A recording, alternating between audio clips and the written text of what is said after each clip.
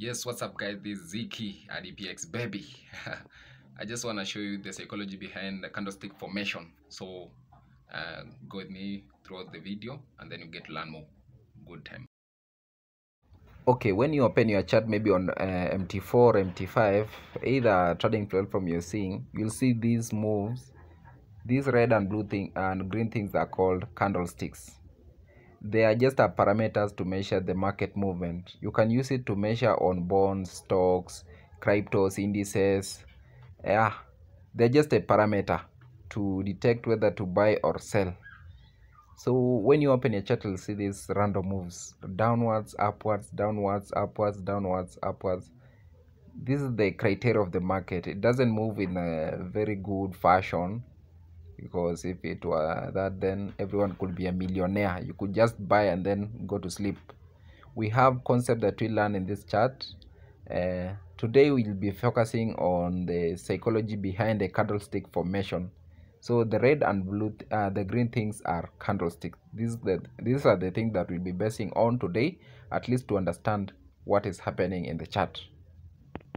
And for your information, this random movement in the chart, they are under respect of a very phenomenal concept in economics called supply and demand. Okay, the two tools, let me call them tools, they are called candlestick. And to my color coding, I prefer green and red.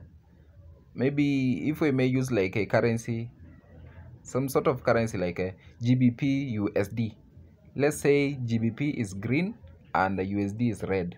When the green is rising, it means we are selling USD, and when the red is falling, it means we are buying USD. As we sell we are buying GBP as we sell USD. It's just logical. You buy something to sell something, you sell something to buy something. Okay, if you start to analyze this candlestick, the green one, when the market is rising, it opens from bottom and closes from above, and you are seeing some wicks above it. These are above and bottom. This is a very phenomenal concept to show that, let's say we are using a 1 hour candlestick. The market opened, then it tried to sell, but before that time frame closed, the chart started rising again, rising.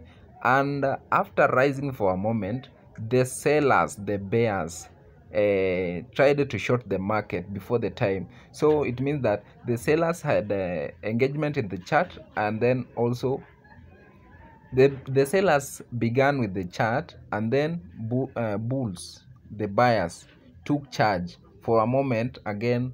Then the sellers took charge. It means that's why you're seeing a wick from bottom and also a wick from above it.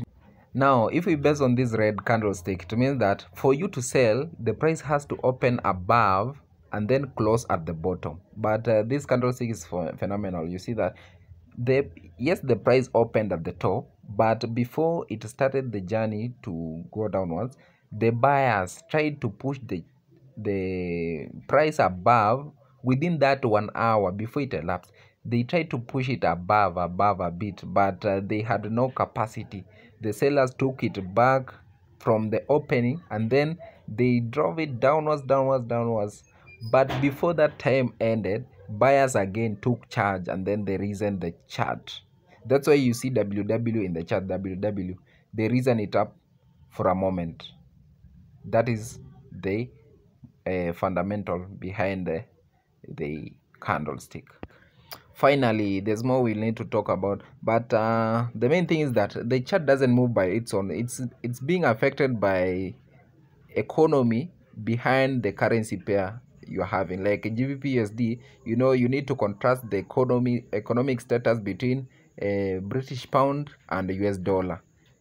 That's why we buy at demand zone and we sell at supply zone. Yes, there's so much we need to learn about this thing, like fundamental, technical.